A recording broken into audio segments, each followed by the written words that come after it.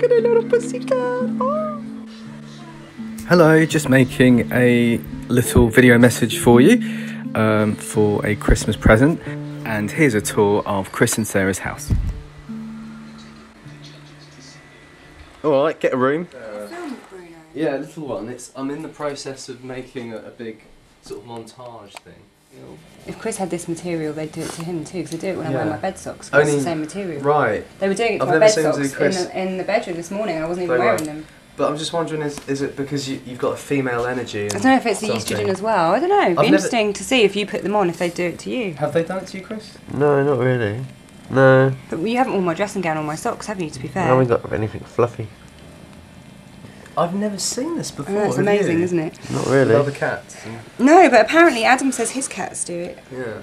Okay. See all the books that we read? Yeah. Yeah, you kind of limit. Recognise that lamp?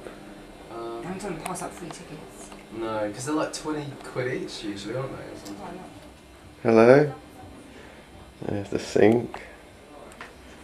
The bath. New shower that we got fitted. The toilet.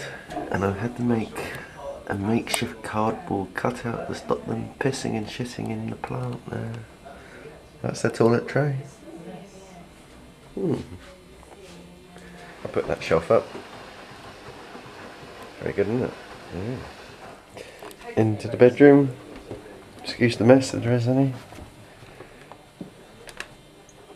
Hello. There's our bed.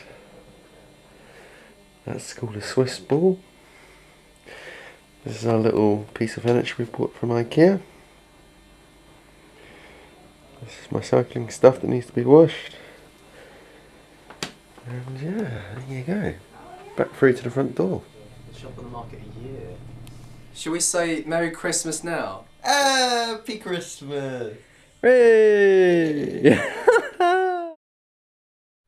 Yeah, Merry Christmas now. Right now.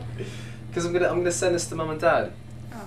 So They get to see the crazy pussy. No, sorry, Happy Christmas. Happy Christmas. Because you don't say Merry Birthday. This is what Mum always used to say. Isn't it? Why is it Merry Christmas? There must be a reason. Sort of old school, isn't it? Merry